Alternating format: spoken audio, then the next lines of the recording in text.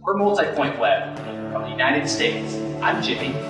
I'm Luke. I'm Arnold. We're the Dickinson brothers. Actually, there are 13 of us, so you can imagine, growing up, we had to share a lot of things. Our mother is also a teacher, so this led us into the millennium goal of primary education, bringing education to students around the world. Many students are not receiving a primary education due to a lack of resources. Often, a single student to a single computer is not cost efficient, or even possible. Our solution allows multiple students to play educational games on a single computer. There is a need for teachers to share and access teaching material. Our solution allows teachers to create, customize, and collaborate to bring creative lessons to the classroom. The biggest impact that our project has is that before, when a teacher had a lesson, only one student could use that lesson on one computer.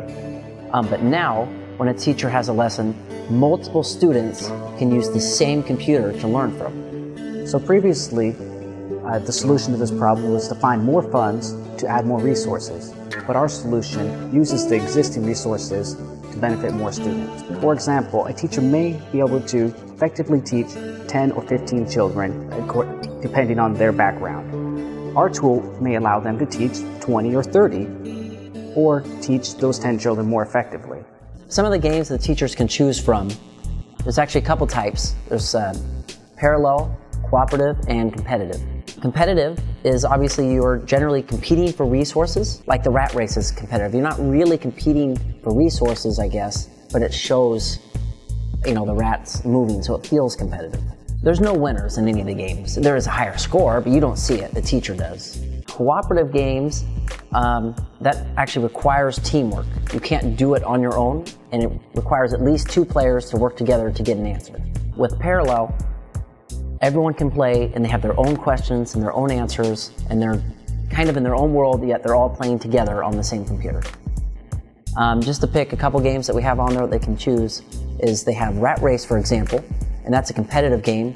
Every student has their own rat, and when you get the correct answer, your rat moves just a little quicker. And so you can see, your rat compared to another student you're playing on the same machine, who's winning. So it's fairly competitive. There's also another game called Bubbles, and this one they just have questions and the answers are on these big bubbles. And it's just first person to click on the bubble and to get the correct one. So it's kind of a speed one. But if you click the wrong answer, you can't click for a little while longer. We also have another game that's a chicken game. And with the chicken game, there's a chicken at the top that has questions and lays eggs for answers. And you have to go walk underneath the correct egg, and if you get the correct answer, you get a plus. And if you get the wrong one, you turn into a chicken. Another game we have is Bugs. And Bugs is a parallel game. With Bugs, every player has their own bug, and they have the answer to the questions that are on the side of the screen. And so you have to move your bug to go to the correct answer. Each one of us actually have different answers, and there's several questions out there. And so it's not like we're competing for the correct, to get there first, because, we're all supposed to go different places. And so it's an example of a parallel game. Just as a student, they would log into the classroom by entering their classroom name. And they would be presented with the dashboard. This would be with a couple of their games up there. And with this dashboard, they could click on one of the games and edit the content of the game. This is the real power of the teaching part. They can change the questions, change the answers. They're just text, you just change them. It doesn't matter what language, it really doesn't matter what topic. It could be English, it could be grammar, it could be math. Possibilities are endless. Now, the flexibility of these games is nice. We have our lesson data. But what if we wanted to use this lesson on a different type of game? We wanted to play it on the Rat Race game. Maybe we wanted to play it on Bubbles. It's as simple as going and changing the activity type, and this lesson data will work with any activity type. The platform is extensible. Games can be built in Potfly as well. There is an advanced mode, we won't go into that, but it allows you to build Flash games, Silverlight games, even JavaScript games, and plug them into our system. These can be added in, and the lesson data will integrate straight to those games. Teachers can actually share and collaborate their lesson plans and games with other teachers around the world. If to search other games, all we have to do is just put in the search criteria, such as we can choose by language, we can choose by topic, we can choose even by age group. All you do is you search, find the game, click on it, hit add, it's added to your dashboard. Every time a student finishes a game, the game reports their scores back to the classroom. This is important because now the teacher can monitor the progress of each student. In the reports, they can see the classroom overview and get a snapshot of the classroom. But they can also drill down to a student level and see how well a student is progressing or struggling in a particular activity.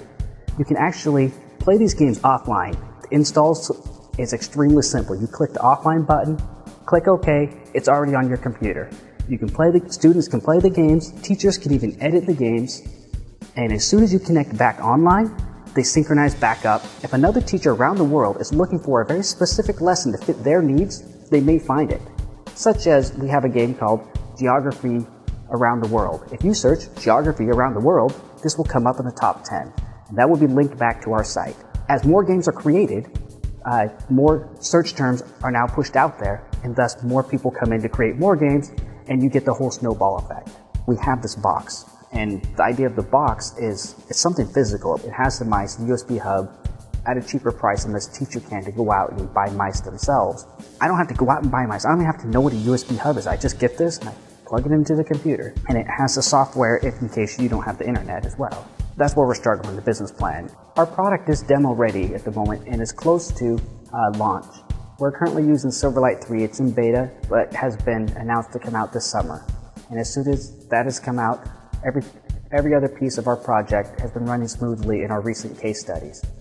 We plan on expanding to different age groups by building games that appeal better to the different students at different age levels. 3 places we went to conduct our case study was a Spanish classroom, a daycare, and a Boy Scout group. We performed a pre-test and a post-test. We split up into 2 groups. One studied through paper and one studied by playing our games. After this was completed, we got back together and performed a post-test just to see how much the students have improved. The problems we had during our case study were, for example, in our bubbles game, kids would click on the bubbles and they would continuously click until they were all gone. There was no control, it was very chaotic. Our solution to this problem was we made sure all of our games had more control. By disabling the mouse after clicking of the wrong answer, it would give more control to the game and allow the game to function correctly. Another problem we had was students didn't know what was going on. A solution for this was we added feedback. If you got the right answer, it would give you a +1. If it gave you the wrong answer, it gave you some negative feedback so you would know what you did was the wrong answer. The last problem we had was many students, they were playing the games and it was working, but they had a hard time figuring out what was the correct answer. So in all of our games now, after a round is over, it shows the right answer for a couple of seconds by itself so everyone will know what the correct answer is. One of our last observations, the students enjoyed playing on the games, as in they would play the games much longer than they would have done on paper. The first place I went to was my Spanish class. My teacher was very excited about our idea, as in our class we do many collaborative group learning activities. She had a lot of feedback that really improved our project. When we went to the Boy Scout group, we connected the laptop to our TV. From here, we had the most mice that I've seen personally in our program. When we went to the daycare, we were able to work with 3 different kids, a 3rd grader, a 1st grader, and a preschooler. The 1st grader there asked me, actually, if I could make a game where we eat the most cotton candy. With our program, this could actually be very possible. One of the students there was the preschooler. At first, he had a very hard time using a mouse. Personally, I don't know if he's even used one before. But by the end, he was using it on his own and able to play for our physics games. And he was having fun. When students are actually playing the games, it's actually very easy for them to understand what's going on very quickly. So if they have a rat, the rat actually has like a little red on it if you're the red pointer. And if you're blue, the rat will have a little bit of blue on it, so you know, oh, that's mine. It's well known that there are a lot of classrooms out there with limited resources. Our solution looks at this in a new way by allowing multiple students to use a single computer, which multiplies the available resources in a particular classroom. With multi-point web, students can easily share available computing resources. Teachers can share and customize lesson materials.